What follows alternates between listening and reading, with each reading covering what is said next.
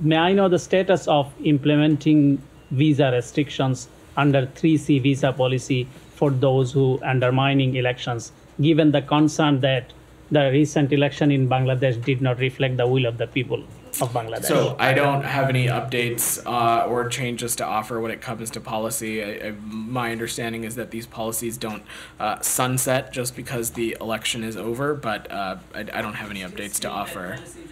That is, yes, there is no change in policy. The ruling regime in Bangladesh has filed a fresh corruption charge against Nobel laureate Professor Muhammad Yunus. The government is restricting his ability to travel abroad through another court order.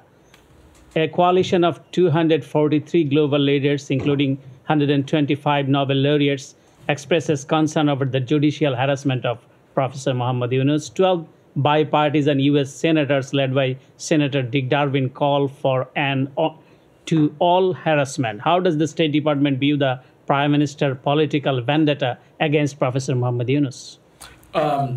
Look, we share concerns voiced by other international observers that these cases may represent a misuse of Bangladesh's labor laws as a way to intimidate Dr. Yunus. And our hope is that we would encourage the Bangladeshi government to ensure a fair and transparent legal process for Dr. Yunus as the appeals process continues.